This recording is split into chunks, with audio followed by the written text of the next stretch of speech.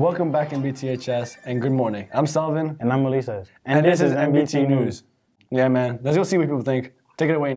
Thanks, guys. Now we will be interviewing the students of North Brunswick and asking them what are they thankful for this Thanksgiving. Now, let's see what they're up to.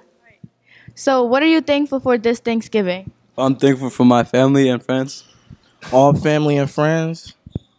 What's your favorite Thanksgiving dish? Turkey. Macaroni and cheese. Word. Are you guys traveling anywhere this Thanksgiving? No. I'm staying at the cribbo. Word. All right. That's it. What are you thankful for this Thanksgiving? I'm honestly thankful for my mother. I love my mother to death. You can ask anybody who knows me. I'm a mother's boy, and that's just the thing with me. Now I made peace with that. I love my mom to death. And my favorite dish is got to be that baked macaroni with that honey ham. Man, you don't even know.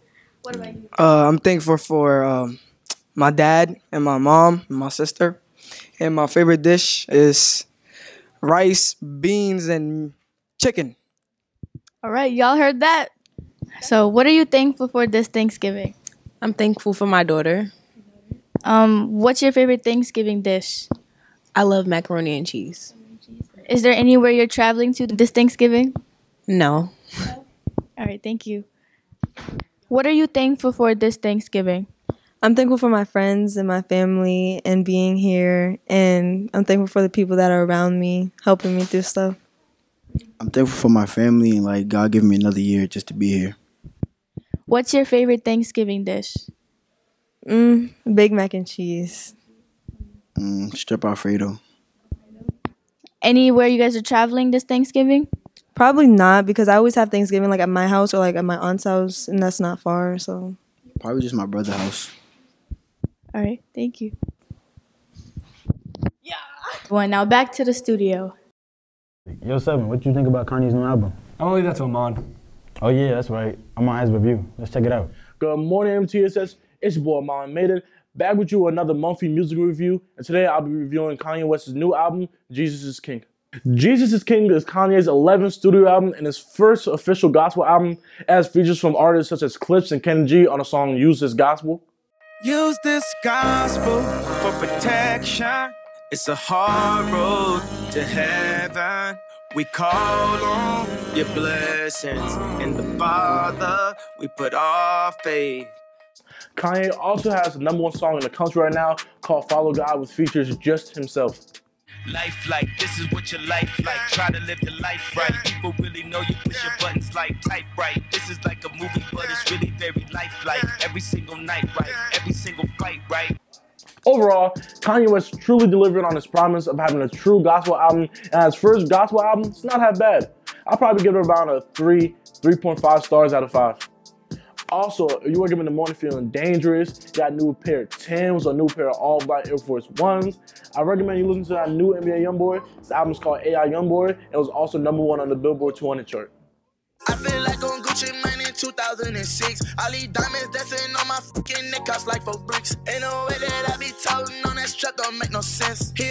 Also, if you wake up in the morning in your bag, you missing your ex, your boo playing games, or your boo just left you, I recommend you listen to Summer Walker's new album, Over It.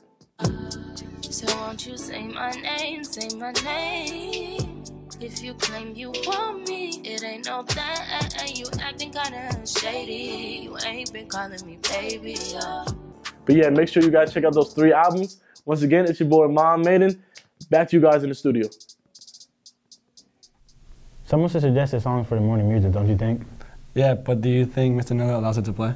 That's true. You know Mr. Miller has Principal Corner next? Yes, he's going to speak about an important topic today. That's it. Good morning, this is Mr. Neller. For this month's principal segment, I am standing outside in front of our flagpole on a not-so-nice day to talk about yesterday's Veterans Day program. What began as a small ceremony outside in front of our flagpole in front of the building has turned into a big event every year for our community, the entire North Brunswick community, inside our auditorium. Our program has expanded over the years because we're committed to supporting our veterans and to making them feel the recognition they deserve for their sacrifices they made for their country, serving in our military, and some of them serving in armed conflicts. Each year we recognize them our band and chorus performs for them. We discuss some of their accomplishments. We introduce them to the students who attend. We also invite elementary school students to come and ask them questions. It really is a nice program that we hold for our students, our staff, and the community.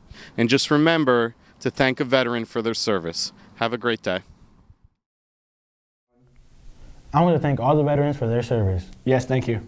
Have you been in the lunchroom after lunch beat? No, I haven't. Why? Because Ryan was telling me that it was really dirty. Let's go ahead and check out the story. Thanks, guys. This is Ryan reporting in the comments about the mess made here and in the new caf during the lunches. Now, how does it make you feel when you see all the trash on the tables after the lunches? Pretty disappointing in the students that go to North Brunswick Township High School. I agree.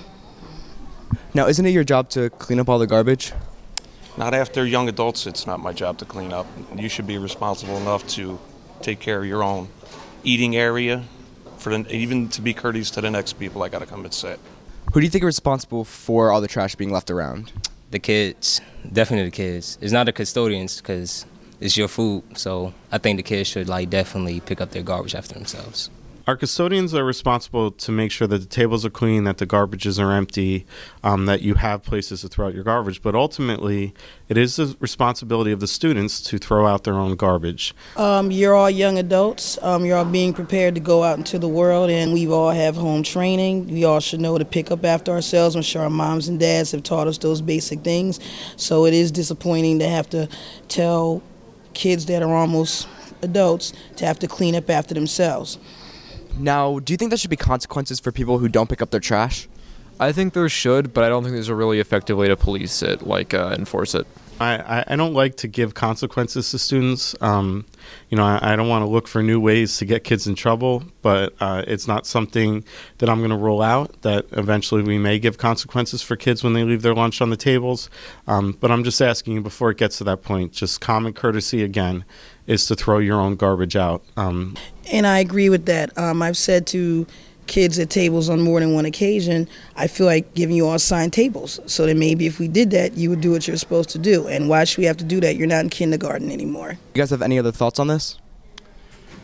I have a lot of thoughts. I just wish, you young adults would have more respect for your school, your peers. This is a place of education, not a place to have food fights and, just be a little more respectful. That's all I'm asking. Would you really thank the staff for everything that they do for our school? Now, back to the studio. You wouldn't leave trash like that, would you? No, but thankfully my mom cleans up after our meals at home. Mine too. Anyways, what are you doing over the weekend? I don't know. I might chill and watch a movie. What movie? I don't know, man. Let's see. Let's go to Matt and see what he has. I have a question for you all. Why'd you spill your beans? How long have we been on this rock? 5 weeks? 2 days? Help me to recollect. Lighthouse, A24's latest movie, and I'm going to review it because I feel like we need a little bit of that indie film on this review section. And I gotta say, Lighthouse may be the best movie of the year. Yes, better than Endgame. But what makes The Lighthouse so amazing? The themes of isolation, madness, cabin fever are displayed so thoroughly through the film as we see our main two characters just delve into more insanity than they've ever been. In other words, this is a much better Joker movie than Joker. Yeah, I said it. Performances are all fantastic as well. Robert Pattinson is excellent in it, but the show stealer is Willem Dafoe. This dude went from Jesus to Gil to Green Goblin to now this sailor that speaks in sailor talk. In other words, Willem Dafoe's playing Mr. Krabs. I like how the film is shot in black and white. It gives it a very distinct, old-timely feeling. And I like the aspect ratio. For those of you who don't know, aspect ratios are basically like the bars on the screens. In this case, the film is set in a 1.191 aspect ratio. In other words, it's like really full screen. But it helps capture how closed off, claustrophobic the whole thing feels. So that's really much I could say about The Lighthouse without giving anything away. It's just fantastic, and I'm going to give this 5 stars. Overall, that's it for Ray Reviews. You all have a good day. And remember, stay away from the hooks, me boyo. Did you see that movie? Nah, man. Are you going to? Nah, that seemed way too deep. I'm just gonna check out the upcoming events. Here are some upcoming events. The blood drive is on November 11th. The Alchemist show rehearsal for M is on November 15th and 16th. The football home game against Cherokee is on November 15th. The Powerpuff has been moved to November 19th. Mr. SGO is supposed to be on November 22nd. 12:03 closing on November 27th. No school on Thanksgiving, November 28th. No school on November 29th either. College financial aid night is on December 3rd. There is a 12:03 closing on December 5th, and December 8th, the first audition for Coffee House are taking place. Okay, that about wraps it up for us here at NBT News. Yeah, that's a wrap. Until next time, have a great day, NBTHS. I'm still wondering what they're gonna play for the passing time now. Just let it go.